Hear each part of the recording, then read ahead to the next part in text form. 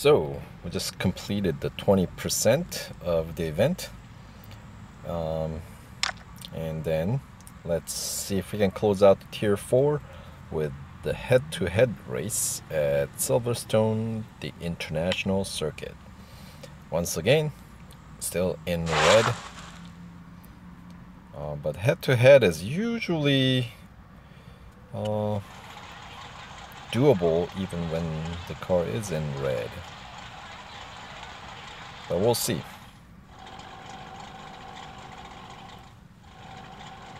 Looks like we're racing against the Ford GT Le Mans.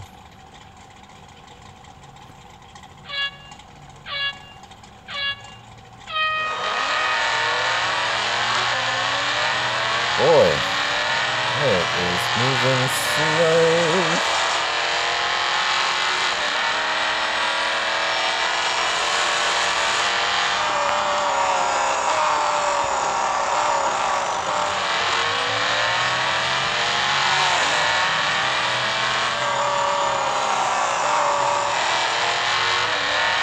Of course, this is the same track that's currently going on with that weekly time trial tournament with the Audi. So we're kind of used to this track. So that helps.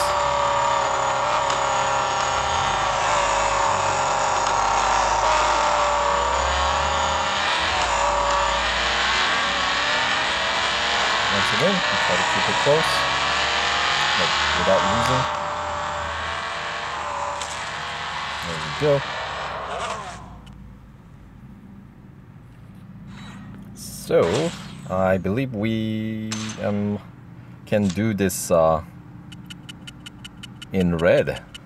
We'll see if the next tier is still doable as well.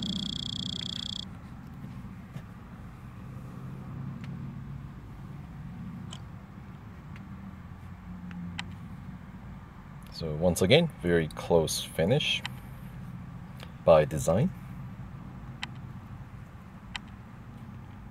So as long as the PR requirement doesn't get in the way, I think we can make a decent progress with limited number of hours.